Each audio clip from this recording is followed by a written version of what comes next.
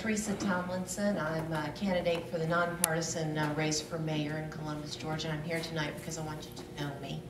I want you to know me. When you go into that poll, I don't expect to win 187,000 votes, but I expect to win the majority of votes and be your next mayor, and I'm working hard to do that.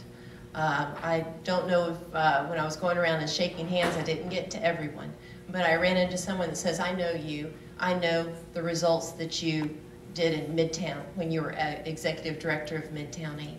And that's what, when you take the time to get to know me, to look at my record, you will know I am all about pragmatic leadership, pragmatic government, and result-oriented. I am the only candidate in this race that offers you a fresh vision away from what we've had for a very long time, and yet has the real-world experience to get the job done.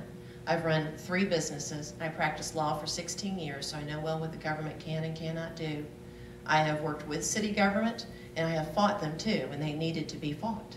And I've won many times, and therefore I've earned their respect, and I'll hit the ground running as your next mayor. I understand how government works, and we won't be playing around when I get there. We'll be actually getting things done for you. That's what I can guarantee you. I can guarantee you access. I can guarantee you respect, because I guarantee that to 187,000 citizens of Muscogee County.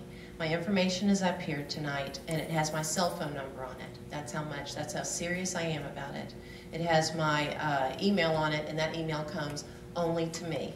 I answer questions all the time via email from many members of not only the Tea Party, but the Georgia Conservatives and the Columbus Patriots. And so know this, I'm not afraid to discuss serious issues. I'm not afraid to discuss how government affects you and your life.